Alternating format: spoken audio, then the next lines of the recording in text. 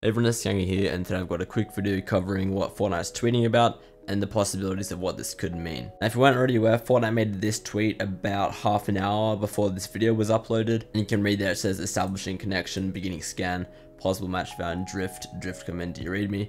Obviously that's some lore related stuff. And then when you take a look at their account, they've not only changed their profile picture, but they've also changed their banner to this.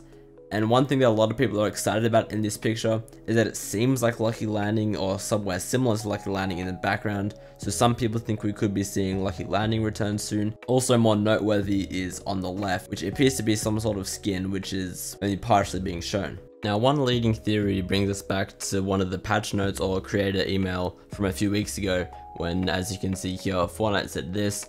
And then more noteworthy, obviously this is in reference to the February crew pack skin, they put a fox emoji and then a shush emoji. And then when we go back to this other image, you can see it's all talking about Drift. We can see Drift in their new banner.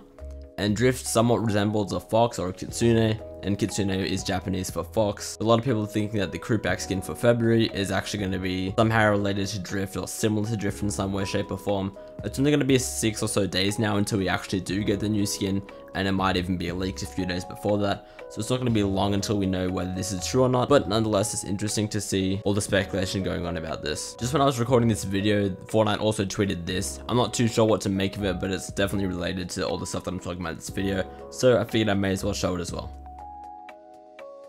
That's really all there is to this video. If you guys have any more questions about the teaser, feel free to let me know down below. If you did find this video useful at all, make sure to leave a like, subscribe, comment, share. All of those things help me out massively. If you want to support me as a creator, that's going to be code KANG in the Fortnite item shop. Otherwise though, that's it for me for now, and I will see you all next time. See ya.